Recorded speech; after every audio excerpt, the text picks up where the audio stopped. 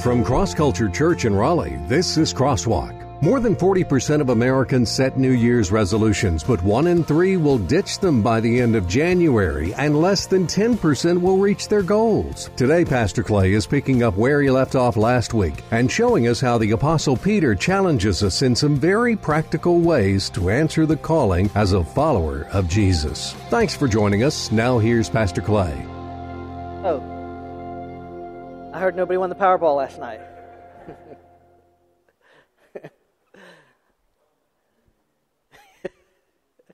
With a B, $1 billion. Can you imagine $1 billion? Let's face it. Apparently, a lot of people can't imagine it because as Powerball, as lottery things go up, the escalation of ticket sales jumps through the roof. It just goes up as people continue to buy more and more tickets, and it continues to go up higher and higher and higher. I read last night that the average lottery player spends $700 a year on tickets. Okay, compared to $1 billion, maybe $700 is not that much, but it's a pretty good chunk of change to take a chance on something that, from my understanding, you have better odds of being struck by lightning twice than, yes, from a clear blue sky than of winning the lottery.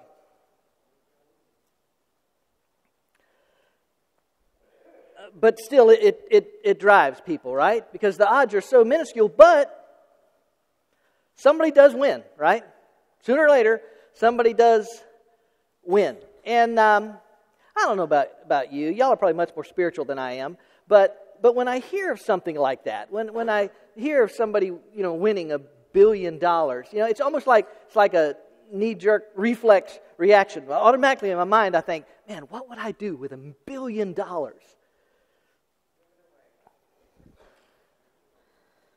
Like I said, y'all are much more spiritual than I am.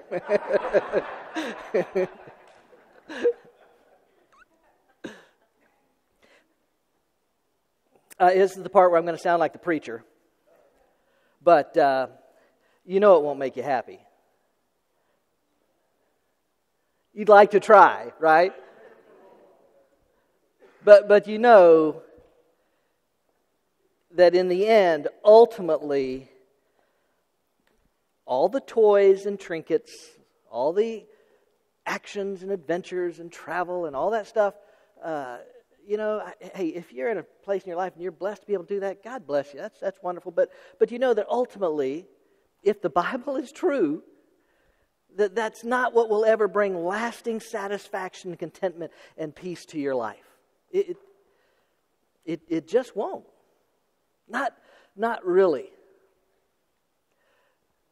Did you know that Dave Ramsey, the financial advisor Dave Ramsey, says that the divorce rate is 4 times higher than the national average for people that won the lottery? 4 times higher.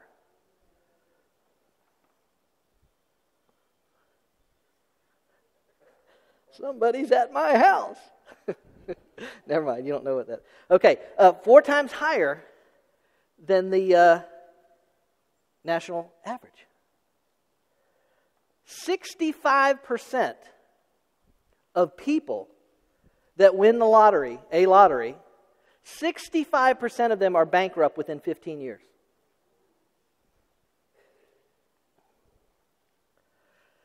Now, some of you may not believe those statistics. Some of you would like to think that you would be the exception, and maybe you would. I don't know. I'm just telling you that as a general rule, most people spend their lives trying to find their life.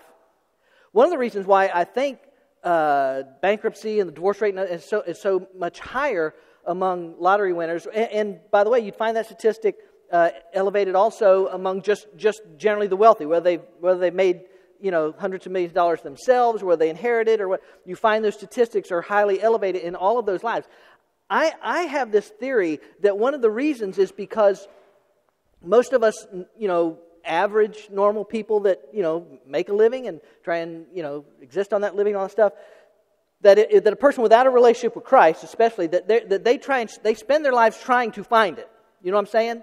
That if I just get that newer, updated car, or if I just got 2,200 square feet instead of 1,600 square feet, so we're pursuing this thing. We're always pursuing this thing. But think about it: a person that is suddenly plunged into wealth, that can suddenly have anything they want. Guess what they discover?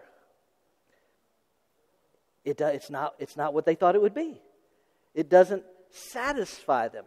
I remember, and I've looked for this quote, and I can't find this quote, but I remember this quote years ago. I read this quote from Harrison Ford right after he became a superstar in Star Wars. Kind of elevated him, and Raiders of the Lost Ark really launched him into superstardom. If you don't know it, Harrison Ford was a day laborer before Lucas tagged him for First American Graffiti, but that's another story. Anyway, he was just a carpenter. He was a carpenter working around in California, and so he was asked one time, "What is it like to go from basically just paycheck to paycheck trying to get by to being able to have anything you want, buy anything you want, do anything you want, go anywhere you want?"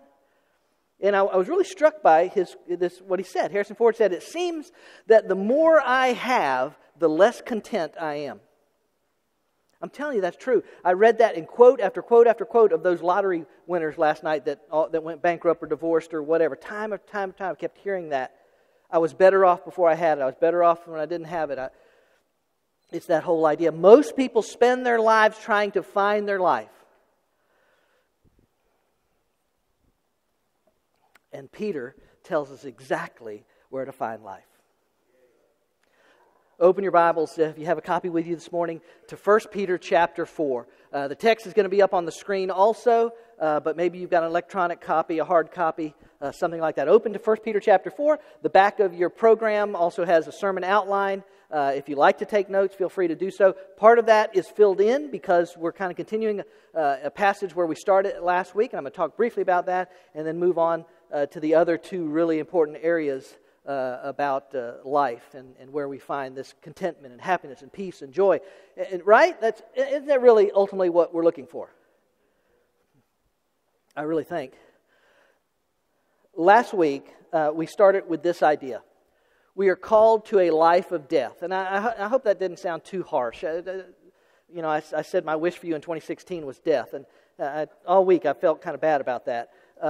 But I think if you were here, you kind of know where we're going with that. That there's this call to die to ourself, and it's in that decision to die to myself that I actually find life for myself. So we're called to a life of death. Let me read verses 1 through 7. I read them last week. Let me read them again this morning. Therefore, since Christ has suffered in the flesh, arm yourselves also with the same purpose. Because he who has suffered in the flesh has ceased from sin. In other words, he said, once you make up your mind, this decision that I'm dead to me, then you're able to die to these fleshly desires. I'm getting ahead of myself, but he says, verse 2, so as to live the rest of the time in the flesh. Now, in other words, he's not talking about that he wants you to physically kill yourself. He don't want you to commit suicide, because he says, as you live on the rest of your life, if you consider yourself dead, so as to live the rest of the time in the flesh, no longer for the lusts of men, but for the will of God. For the time already past is sufficient for you to have carried out the desires of the Gentile, having pursued a course of sensuality, lust, drunkenness, carousing, drinking, parties, and abominable idolatries. I said this last week, I'll say it again. Peter's his intention is not to list an exhaustive list of sins. He's just saying, listen, before Christ, it was just all about you. It was all about the flesh, and it may have been drunkenness, it may have been carousing, it may have been philandering. It could be a lot of different things, but in the end, it's just about you. He said, you've had enough time. Whatever part of time you spend in your life doing that, that's enough time.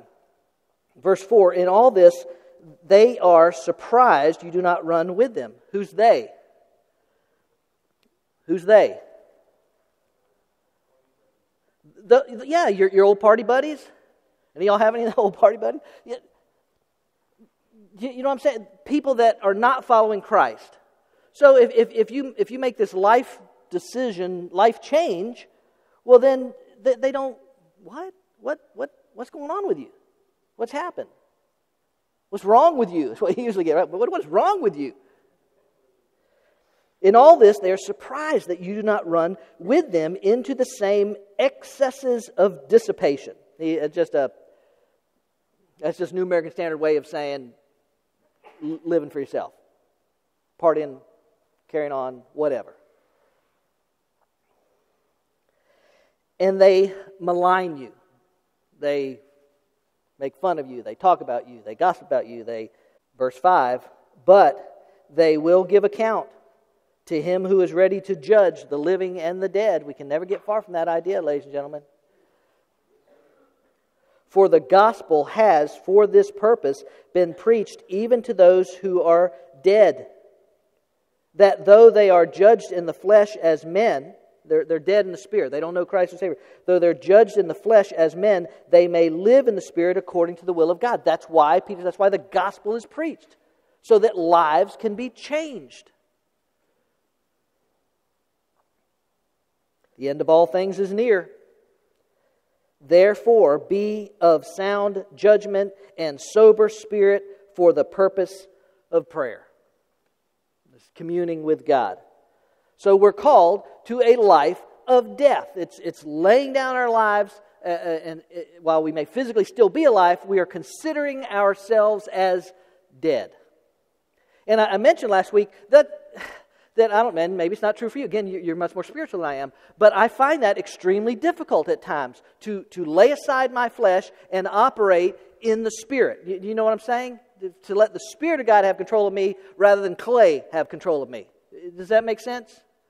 And so we walk through, it's on your outline, but just to show it to you, we walk through some steps of how do I die to myself? How do I get up every morning and say, all right, it's not me, this is not this flesh, but I operate in spirit. And so there was a list of things, and I think, like I said, I think that's filled in on your outline on the back.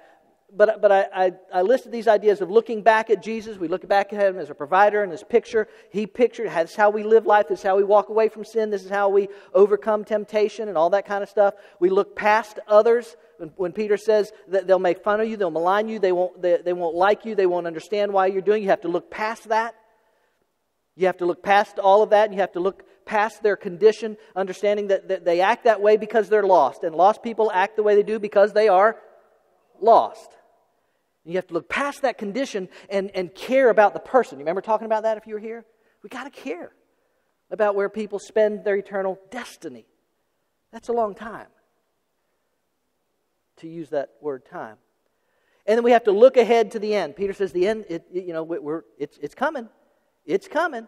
At some point it's coming forth. And so we look ahead to what will be, and we look ahead to what will not be. All those things that won't matter anymore, all that kind of stuff. We go back and listen to that message. We talked about all those things. But that's a process. And that may not be the a tell-all. It may not be everything. There may be some other things, or there may be other ways to get there. But this is a formula for how you can wake up every day and begin to say, all right, whatever happens today, it's not about me. Listen,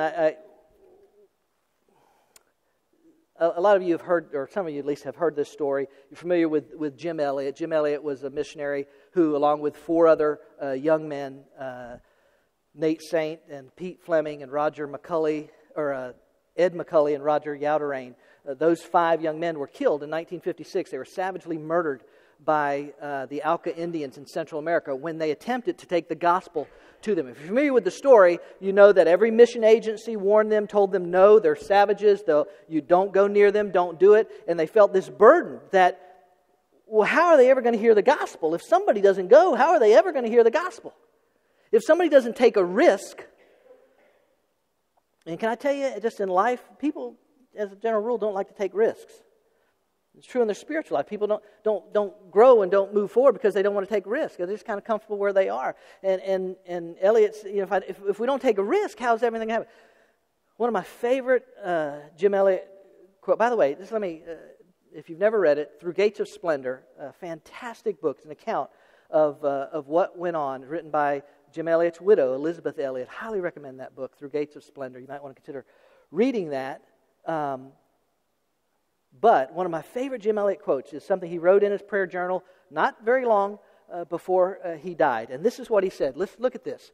He is no fool who gives up what he cannot keep to gain what he cannot lose.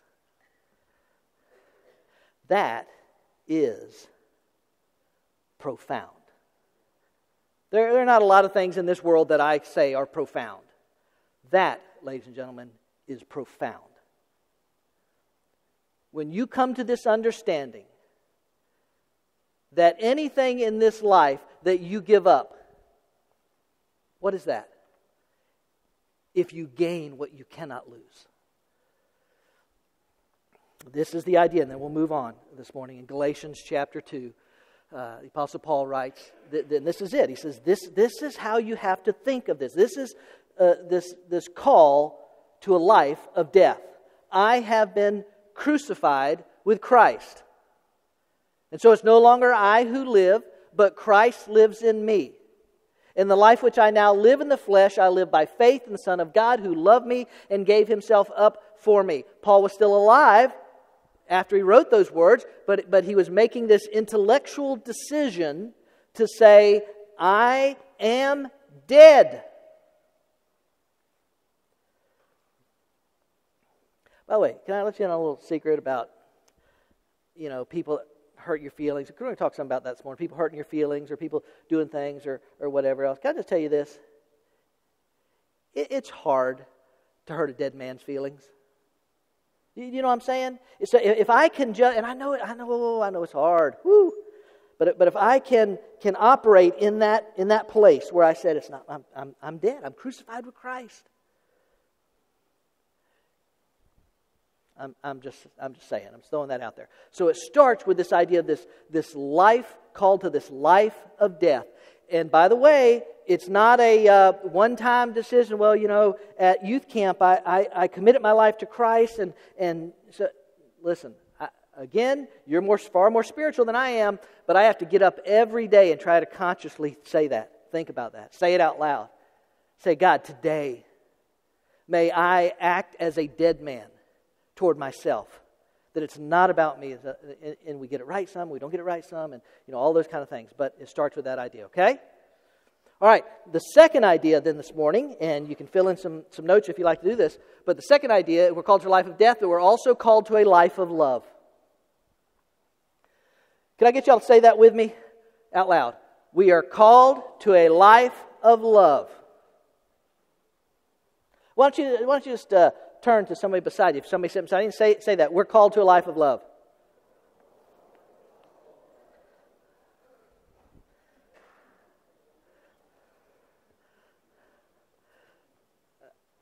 I just like to have that kind of power over you.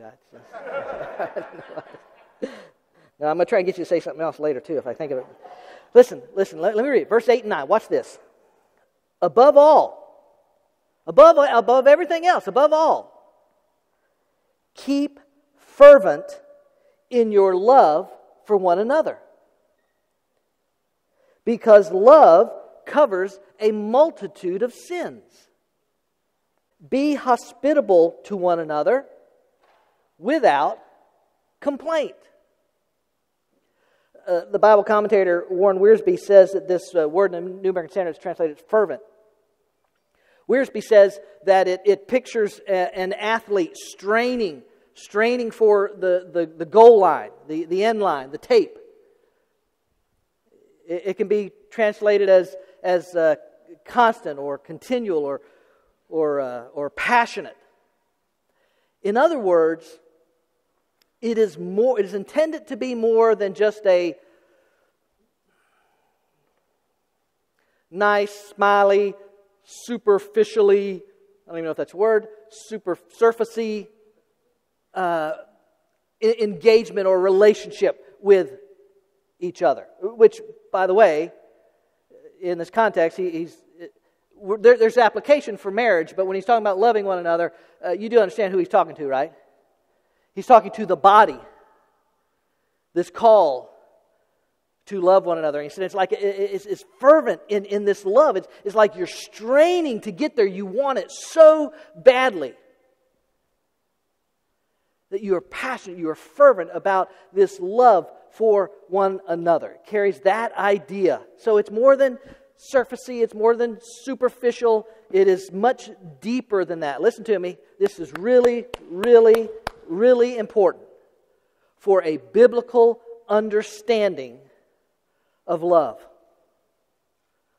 Love is more than an emotional feeling.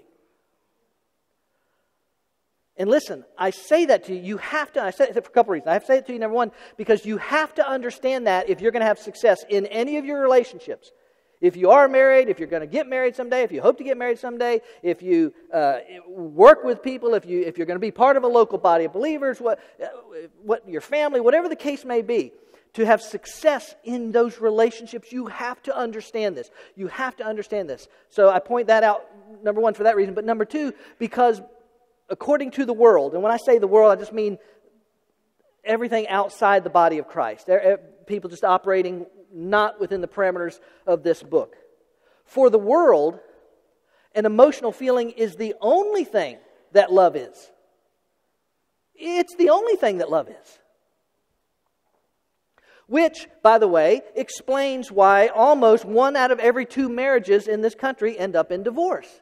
Because when the person that you are connected to or married to, whatever the case, when this person does something to hurt your feelings or to diminish your feelings or to perhaps even in that moment make you feel like you don't even have those feelings at all, when that person does something like that, well then, by the world standard, that marriage is over because why? The feeling is gone.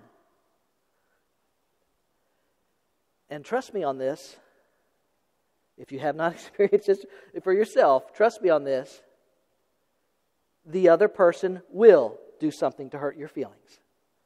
They will do something that will hurt you. They will. Because listen, this is how it is. We're human. And we can do some stupid human stuff. Do you know what I'm saying? We can say the wrong thing. We can do the wrong thing. We can get hurt. We can get angry. We can feel resentful. We can be bitter. We can lash out. We can do all of these things. Love is more than an emotional feeling. I didn't say it that emotions are no part of it. But I'm saying love is more than an emotional feeling. Love is more than an emotional feeling. Love, ladies and gentlemen, is a volitional choice of my will. I choose to love this person of my will, based not just on my emotional feelings, because I think we firmly established that can come and that can go. It can sometimes be strong, it can sometimes wane. It's more than an emotional feeling. It is a volitional choice of my will. Now that is vitally important that we love each other in this way. It is the believer-to-believer relationship that Peter is talking about here. And it is vitally important that we have love for each other in that way. Not only because, as the Bible teaches, not only because it is a witness to the world, which it is, the love that we can have for each other should blow people away. It really should. Wow, they did what for you? Y'all are doing what together? Not only is it a witness to the world, but it is also vitally important because, and I'm bringing it up again, I'll say it again, because we are not perfect and we do not get it right all the time. Wow, how I wish we did. How I wish that coming into a relationship with Jesus Christ just was like an easy pass straight to perfectionville. But it's not. It's not. We are imperfect people. And while the Spirit of God may dwell within us after we come into a relationship with Jesus Christ, there is still this natural man, this natural person that wants to to get in this tug of war and wants to win and wants clay to act like clay. And it ain't pretty. So we make this volitional choice to love. And when we don't make this volitional choice to love, then we're not able to overlook the mistakes, the imperfections of people, which is what Peter is talking about here. That love covers over the actions the way we treat each other. That it is because, listen, only God has the ability to forgive sins. But you and I can make a volitional choice of our own free will to choose to love. And if we do that, then it covers. I'm able to overlook. Cindy's able to overlook what I might do to her, or how I might mistreat her, or the mistakes I might make. You're able to overlook if I neglect you or don't smile at your joke, or whatever the case, whatever it would be that would cause us to say, well, we're able to overlook those things. Love allows us to do that. This kind of love that God gives to us. John 13:34 says this, "A new commandment I give to you, that you," say that with me, "love one another. Even as I have loved you, that you also love one another." Now, Jesus, really? Okay, it was enough just to tell us to love one another, but then you got to use yourself as our comparison, as our model? You mean I got to love Michael Martin the way you love me, Jesus?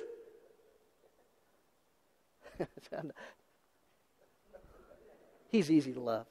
He's a lovable guy. But you understand what?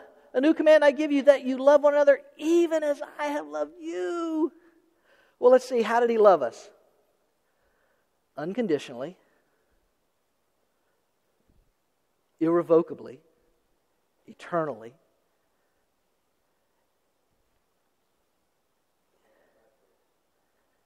Yeah, but you don't know how they treat me. You don't know how angry she makes me. You don't know what they did. You don't know how they forgot this. You don't know this. I don't, unless you call me for a counseling session. But I'm pretty sure He does. And that's what He says. He says, you love exactly the way. So not only is it a witness to the world, when you and I can love each other. Listen, what He's talking about here is this I had a Beatles moment. What this is come together right now. This thing comes together, this body comes together in such a way that not only is it a witness to the world, but also, ladies and gentlemen, unity is maintained in the body of Christ.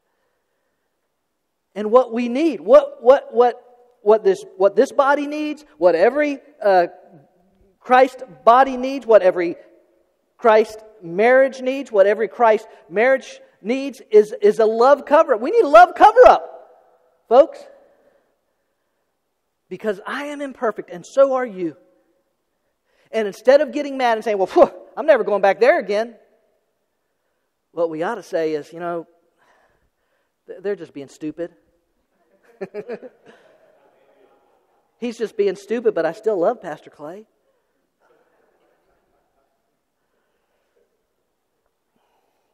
That's really what it is. One of my favorite, I've told this before. One of my favorite. By the way, I won't be senile until I forget that I've told you these stories before. But I've told this before. But one of my favorite stories is a story of Dewberry Baptist Church. Some of y'all remember the story, but the Dewberry Baptist churches lie at either end of the road where my father-in-law lives. And at one time there was Dewberry Baptist Church, and Dewberry Baptist Church one time was holding a fundraiser. They were selling chicken dinners. By the way, that's another reason to not have fundraisers, but I won't go there. But they were having a fundraiser, and they were selling chicken dinners, and two guys got in a fight over the chicken dinners. Now, I don't know if anybody even still knows what it was, but one wanted this sauce, or one wanted another sauce, or one wanted to charge this price, and one wanted to charge that price, or one thought it should only be legs and thighs, and I don't know, whatever all it was. But they got in a fight about this.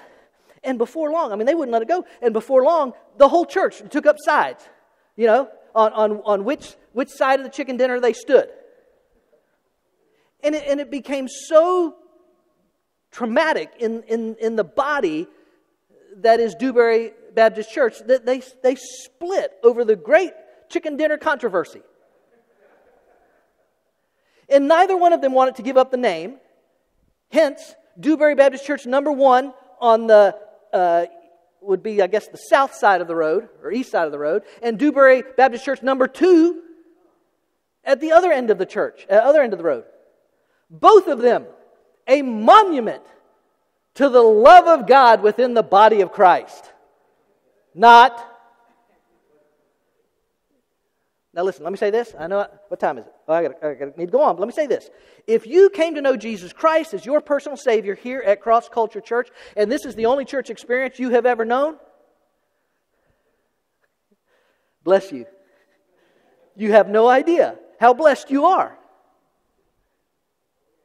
You have no idea how blessed you are. Because you've never, if that's the case for you, you've never experienced the backbiting and the gossiping and the snipping and the power struggles and all the stuff that goes on a lot at a lot of churches. It is incredibly unbiblical, insanely dysfunctional, but it happens all the time in churches all over America.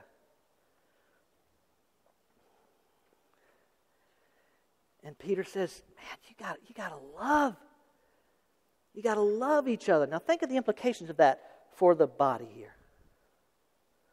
Think of what that means for us and how to know. Man, it's good to know. And I feel like that I know we have this to some degree, and it's always stuff we can work on. But think of it to know, for Fred to know that I have his back, and for me to know that Fred has my back, for Coral to know that she can trust in what Rocky's going to do for her, and Rocky can you understand what I'm saying? When we know that we've got each other, that's love, and that is a tremendous witness to the world, and it's unity to the body. And so as a result of the unity of the body, God is glorified through it. Got it? So much more I could say about that, but I must get to the third idea today before I let you get out of here. And in some sense, I know I'm going to be preaching to the choir with this one, as the old saying goes. But here's the third idea this morning. We are called to a life of service. Verse 10 and 11, watch. He says, as each one has received a special gift, employ it in serving one another as good stewards of the manifold grace of God. So see where the love goes? This is what ends up. This is a natural byproduct of it. Whoever speaks is to do so as one who is speaking the utterances of God. Whoever, in other words, a teacher, a preacher, whoever serves is to do so as one who is serving by the strength which God supplies. So that in all things, watch this, so that in all things, would you say that next line with me? God may be glorified through Jesus Christ, to whom belongs the glory and dominion forever and ever. Amen. Amen. We are called to a life of service. And can you see how vitally, intricately connected this life of death and this life of love are to this idea of life of service? Because the truth is, if I don't make up my mind that I'm going to live my life as a dead man to myself, if I don't make that mind up first, and if I don't love people unconditionally and overlooking their faults, covering over their faults with the love that God gives me for them, if I don't do that, you know what I won't do? I'll never serve the body of Christ. Because what have they done for me lately? Or how does this benefit me? Or how can I get out of that? Or whatever else we could think of. We are called to a life of service. Bottom line. Period. Exclamation point. No way out of it. No wiggle room. No anything. This is just the calling on our life. Notice that first part of verse 10, Peter says, as each one has received. As each one has received. Should I say it a third time? As each one has received. In other words, every single one of us who claim the name of Christ. Now you may be here and you haven't made a decision yet for Christ. So technically this doesn't apply to you yet. I would get in the boat with Jesus, but then this will apply to you, but that's another thing. Every single person who claims the name of Jesus Christ, as each one has received. You have been equipped. We're going to talk about that in a second. But there's nobody left out. Everybody is a part of it. Everybody has to be a part of this. And Peter uses the term has received. New American Standard translates it a special gift. Special is in italics, meaning it's not in the original language. It's given there for clarification. But as each one has received a special gift. Charisma in the Greek. Obviously the root word charis, grace. So it is in essence a grace gift. Probably a reference to spiritual gifts that the Bible says every single person who has received Christ their Savior has received at least one of. Possibly more. But at least, if you're here and you've trusted Christ as your Savior, the Bible says that you have received at least one special or grace gift. And there's a lot of them. There's a lot of different places in Corinthians and Romans, and we can talk about all that stuff. But it's the idea that everyone has received this grace gift. By the way, you don't decide what gifts you're going to receive. They are given to you at salvation. When you trust Christ as your Savior, God gives them to you, and He gives them to you for the benefit of the body. For the benefit of the body. That's why He gives it to you. And so then Peter goes on and he says employ it. He says employ it. Now, you're never going to believe.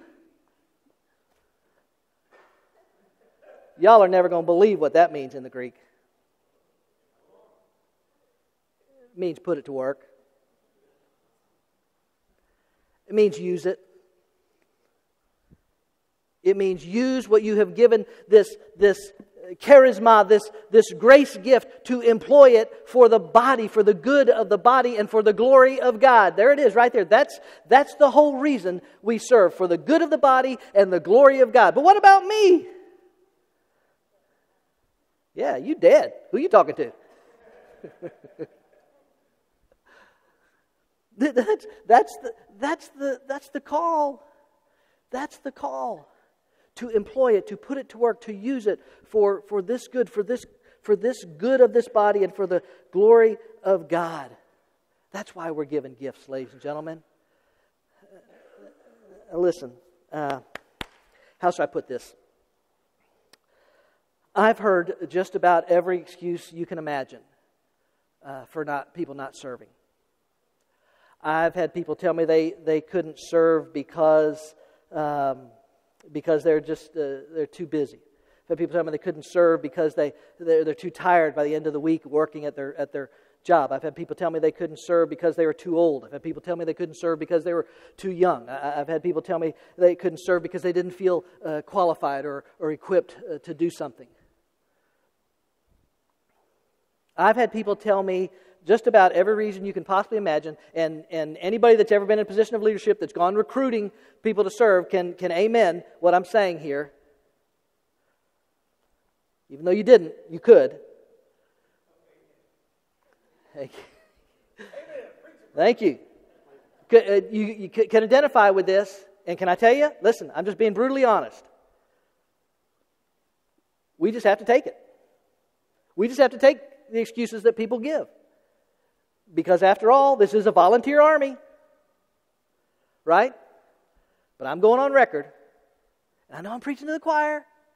But I'm going on record as saying God absolutely does not have to accept our excuses. And will not accept our excuses. For not serving within the body of Christ. For not utilizing the gifts. By the way, it is charisma. It is grace gift. And he's probably referring to spiritual gifts. But it would be just as applicable to say to everything that you have. Because, by the way, everything that you have is by the grace of God. Whether it's a natural talent, whether it's an ability, whether it's a skill that you've acquired, whether it's this, whether it's that, whether it's your financial resources, ultimately it all is a grace gift from God. And Peter says, employ it, put it to work for the good of the body and the glory of God. Put it to work. If you are have been attending this church or part of this church, and you have not found a place of service in the body of Christ, I want you to understand this. It is not because we do not have dozens and dozens of places for you to serve within the body. I just jotted down a few that came to my mind. The things that just things, and I'm sure I'm telling you, there are just dozens of places. So somebody's going to say, "Oh, you forgot this, you forgot that." But anyway, can I just listen? We need life group leaders. We need life group host homes. We need people to minister to children and to teenagers. We need greeters. That's our frontline ministry. We need people to set it up and tear it all down. That ministry is okay. We need someone to manage the maintenance of our trucks. Can I tell you who it's on now? Yeah. And if you ask my wife what kind of mechanic I am,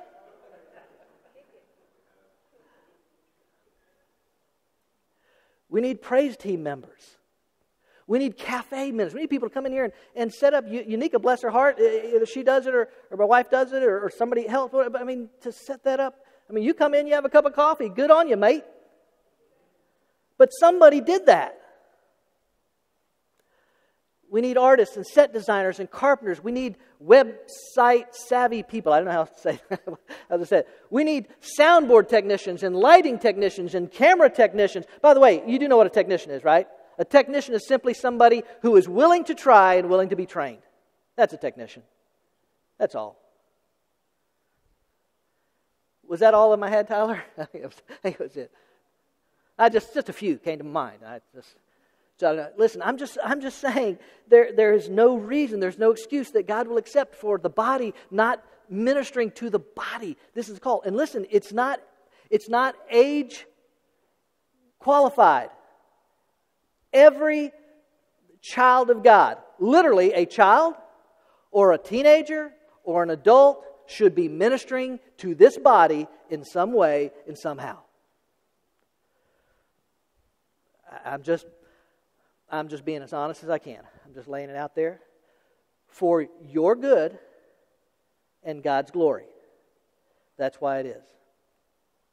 So the gifts, talents, resources, all those things that are given to you are given for the body's good and God's glory. Now, real quickly, got to close out, I know, but I want to give this to you. If any of you have read Rick Warren's book, Purpose Driven Life, maybe you'll remember this acrostic shape. You remember the acrostic shape that talks about how we're part of this body? The S stands for spiritual gifts. I mentioned it earlier. They are those spiritual attributes that God gives to us when we come into a relationship with Jesus Christ. And it could be the gift of teaching or hospitality or mercy, or it's a lot of different things, but it's a supernatural enhancement or gift that God gives to the body. Listen, I hope we're going to be able to do some things in 2016 to help you understand and discover more about your spiritual gifts, but you have them. If you know Christ as your Savior, you have at least one.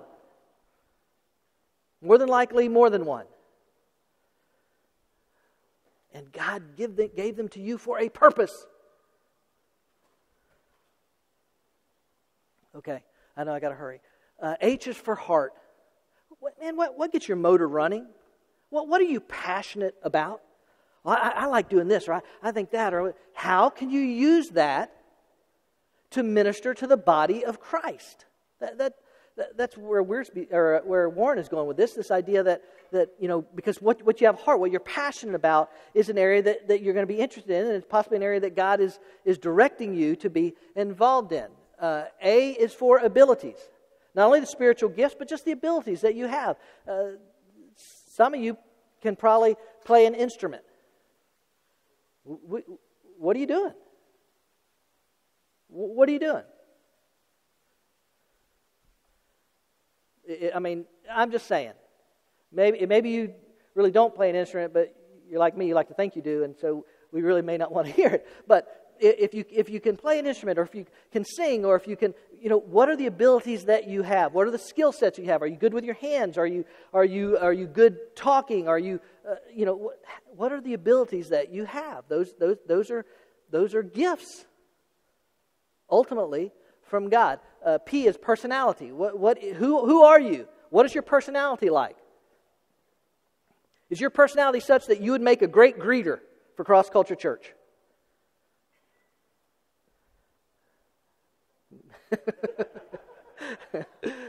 Deborah Martin laughed. So what is maybe your personality? Listen, your personality may not make you a good greeter at Cross Culture Church. I've known some people, I'm like, no, do not put them on the greeter team. Because they're, right? Again, the old church, y'all ever walked into church, where some... Well, Clay, hush, go on. I'll go on. But what's your personality? Is your personality such that you just love getting down there and messing around with children and playing with them and all that kind of stuff? Is your personality such that you like to teach, or what's your personality? That really is part, I think, of who you are. And then the E is experience. What are the experiences that you have? More than likely, most of them would be job-related. You've gained experience doing this or doing that. I'm always fascinated to hear people's, because sometimes it just blows me away when people say, oh yeah, I know how to do such and such. I'm like, what? You know how to deactivate a nuclear device? We could use you here. What is the experience that you have in life, and how do those, they're not just there. Listen. They could even be a tragedy. That's an experience. But it is even those tragedies that God can use you to minister to the body. And I'm telling you, when we do that, and I'll say it one more time, I'm preaching to the choir. I don't say this enough. I know I got to close out, but I want to say this to you. We have people who faithfully fulfill this week after week after week. As a matter of fact, some of you take on 2 and 3 and 4 different ministries and serve in different areas. God bless you. Thank you. I wish you didn't have to, quite honestly. I wish there were so many people lining up to serve that we'd have to, no, oh, I'm sorry, you can't serve over there. We got too many people over there. Be awesome.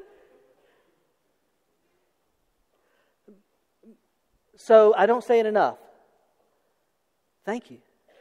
Thank you for serving the body of Christ that is Cross Culture Church. If we are going to be all that I believe God wants us to be, if we're going to achieve what I believe is the vision of this church from the very beginning, to reach thousands of people in the greater Raleigh area and central North Carolina and even to the ends of the earth, if we are going to do that, ladies and gentlemen, we have to have all hands on deck. We have to serve, we have to go, we have to give, we have to do. And you'll get tired, and you'll be underappreciated, feel like you're underappreciated. And you'll feel at times like somebody else is not pulling their weight. Maybe they're not. But I'm called to a life of death. I'm called to a life of love. And I'm called to a life of service. And if I put those 3 together, listen to me. If I put those 3 together, that's better than anything any Powerball could ever give you.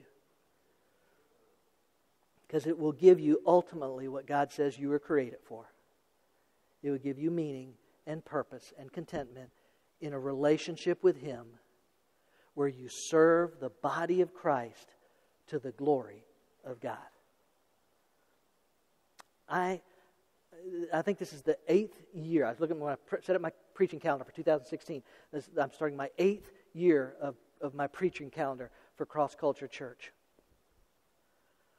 The vision that I believe God laid on my heart years ago and others' heart is still the vision that can be accomplished at this church. We can rock the world. We can change people's eternal destinies. We really can. But we need people. Listen, he's not here today, so I'll go ahead and say this. I had lunch. I would have said it anyway if he's here. I had lunch a little while back with Sebastian. Sebastian and his family have been attending Cross Culture for a few months. And when I had lunch with Sebastian, he said something that really blessed me. It really encouraged me. And here's what he said. He said, we see Cross Culture. And they came from a very large church. They geographically, they couldn't longer attend there. They came from a very large church. And he said, we see Cross Culture as a small church with big ideas. And he said, and we don't see that as a negative, the fact that Cross Culture, that all these seats aren't full. He said, we didn't see that as a negative. We saw it as a positive. We saw it as an opportunity to come in and be a part of building something from the ground up to the glory of God and seeing what all God would do about it. He said we saw it as something exciting and a great opportunity. It just blessed me as a pastor, because sometimes I forget. After 8 years, I forget the grind and why are there still empty seats and why did these people decide to leave and why are these people unhappy about this or that or whatever else. And listen, what we need people like that. We need people that don't care about who's unhappy with this or don't care about that if we don't have that or we don't have this, but who believe in who and what we can be to the glory of God and to the good of the body. A call to die, a call to love, a call to serve. As Pastor Clay pointed out in today's message, those three callings are intricately tied together. Unless you're willing to die to yourself, you probably won't love people when they don't deserve to be loved. And without a deep love for the body of Christ, you'll probably struggle serving. The difference for us is the power of God working in us that enables us to do what our sinful nature doesn't want to do. With the Spirit of God working in us, we become the kind of person that dies to their fleshly desires, forgives others' faults, and faithfully serves the body of Christ. We hope you'll come join us on a Sunday morning at Cross Culture Church. We gather every week in a casual and contemporary atmosphere and celebrate the goodness of our God. Cross Culture may be a little different from what you're thinking. Sure, we're a church, but instead of religion, we're about relationships. A community of believers where Jesus is revealed in the lives of each person. Real people who truly care. Solid biblical teaching from Pastor Clay Stevens. And the most energetic, safe, and fun kids program around. Find out more at crossculturelife.org. I want to lead you to the cross. I want to lead you to the cross. Cross Culture Church, taking the cross to our culture and taking our culture to the cross.